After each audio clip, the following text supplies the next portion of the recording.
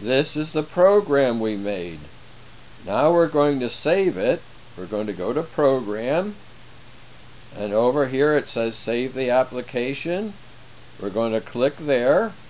We have 20 files that we can store it in, A through T. We're going to pick File A. We click on A. Now our program is stored under A. Well, we're going to change this, the color of the rectangle, to not 6 red, but 6 blue. We enter that, replace the line, execute our program. It got changed to blue. Well, what if we decided that, oh no, we really wanted to stay with A?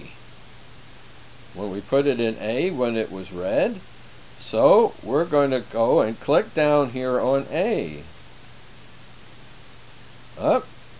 Now it's back the way it used to be.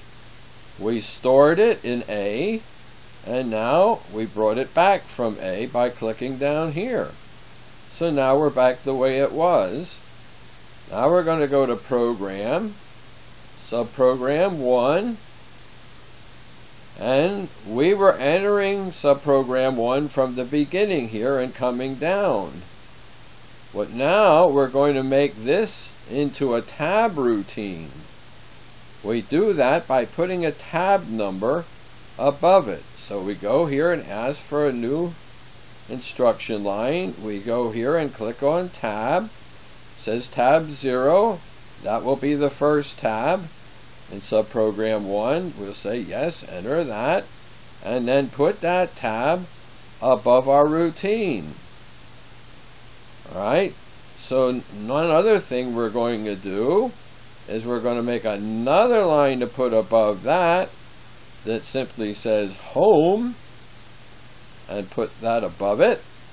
Now, if you enter this subprogram 1 from above, it's immediately going to see the home command and go back to the main program and exit.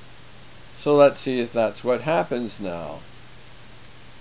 Yes, look, nothing happens anymore because we told it to go to subprogram 1, but the first thing it saw was go home to the main program where it exits.